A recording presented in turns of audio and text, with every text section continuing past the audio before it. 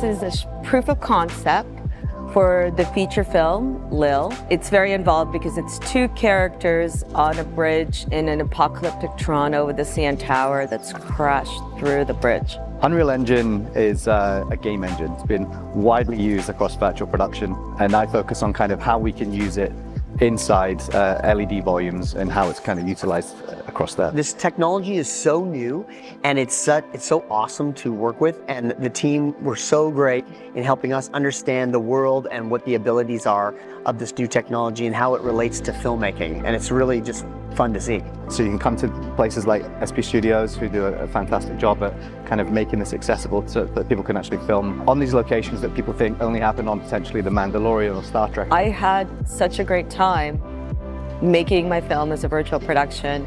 I'm just kind of exploring it, and I can't wait to do more stuff with it.